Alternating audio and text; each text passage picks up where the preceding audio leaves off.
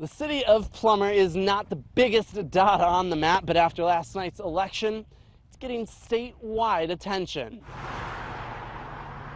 If you blink too long driving through downtown, you might miss it, especially if you were too busy looking at the Paulette Jordan for Governor sign you passed first thing on your way in. It's that kind of town. Everybody knows everyone. A town of 1,044, where the market is the place to be. You know, a smile and a nod goes a long ways. It's where locals gather over coffee in the morning and then go shopping later in the afternoon. It's where you can catch up on all the town's latest going-ons. People like me, we go in a couple times a day.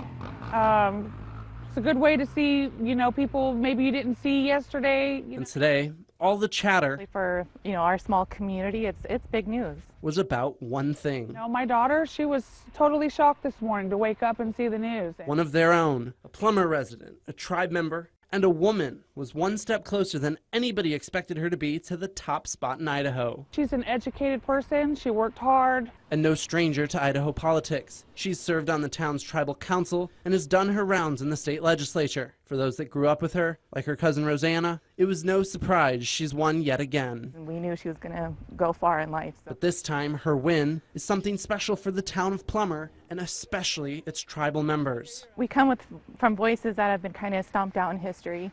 So I feel like it's big for our voices to be heard. Even if Jordan's ultimate victory might be a long shot in Ruby Red, Idaho, there are a whole lot of folks that couldn't be prouder she's made it this far. And as we head into the general election come November, you can bet the residents of small town Plummer will be watching closely. I'm Hawk Hammer, KXLY4 News.